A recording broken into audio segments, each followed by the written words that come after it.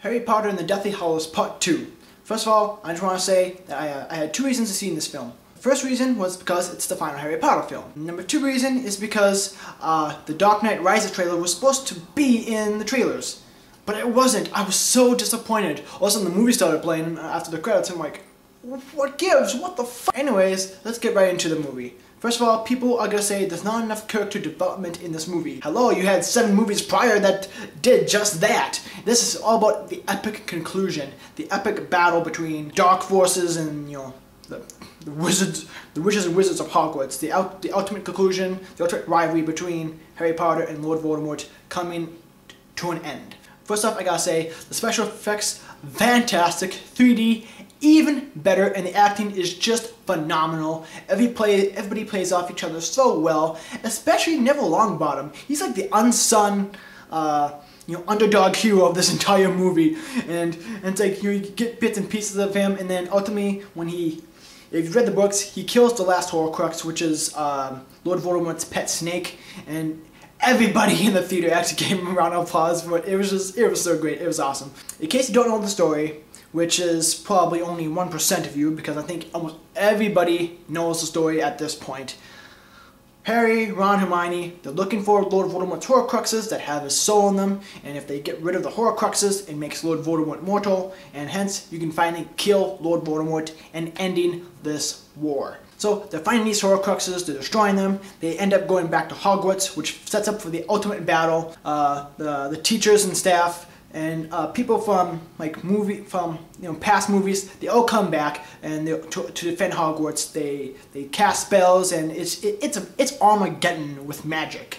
And essentially, Lord Voldemort wants to get to Hogwarts to kill Harry and finally take over the magic and Muggle worlds. There are a few things in this movie that just were a little bit off. They would either not have this in the movie, or they would take something from the book and just change it just a little bit. And all movies do that. A perfect example is if you read the books, you know what happens to the Elder Wand afterwards. And in the movie, they change it. They changed the fate of the Elder Wand, but it was the symbolism that mattered at that point, and I really just didn't care because it was actually fitting. It was also fitting, and it made sense to the viewer. Some of the greatest scenes was the near-death experience that Harry had with Dumbledore, and then another great scene was Harry seeing Professor Snape's memories, showing him that where Snape's loyalties truly lie and why things are the way they are. And it actually leads to Harry to finding out that he himself is actually a Horcrux for Lord Voldemort, and Harry has to let Lord Voldemort actually kill him in order to get rid of the Horcrux.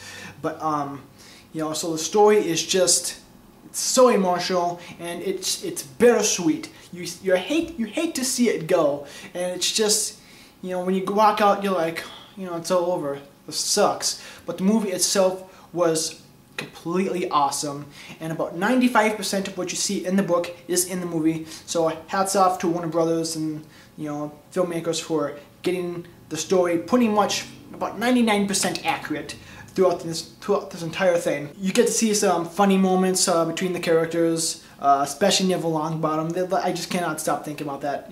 Way to go, Neville, you're the man. It's just so awesome how the characters play off each other, and you get that Harry Potter feel that you felt in the first few movies that they had, and then it kind of thinned out a little bit in the last movies, but this one, it comes back with a bang, or in this case, a magical explosion. But ultimately, this movie was just epic. Actually, I don't think even words can describe how great this movie was. I literally had a mental orgasm after I got done watching it. I was just like, oh my god, amazing, just pure amazing. If this movie does not get nominated, if this movie does not get an Academy Award, that is just a shame. That would be just downright disrespectful. This is one of the greatest lucrative franchises of all time, and acting, everything came together perfectly. This has to get some kind of award. But in the end, we gotta give special thanks to the person who started this all, who just decided one day, you know what, I'm gonna write a book Maybe people will enjoy it, then we'll see what happens. J.K. Rowling, you have created one of the greatest stories ever told. J.K. Rowling, you have made one of the greatest stories of all time, and it will be idolized and remembered for years to come, if not generations to come.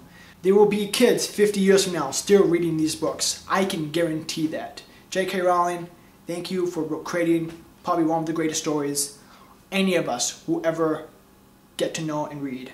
And for that, I thank you. And ultimately, Harry Potter and Deathly Hallows Part 2, my preference scale got a perfect 10 out of 10. And as for my critique scale, even though they changed just a few things, ultimately, it's Hollywood. I understand why they do it. I give it a perfect 10 out of 10. Therefore, it gets a perfect 100% rating, joining my elite list of movies that have a perfect 100% rating, being The Dark Knight, District 9, and now Harry Potter and Deathly Hallows Part 2. Should you go see this film? I don't even think I need to tell you.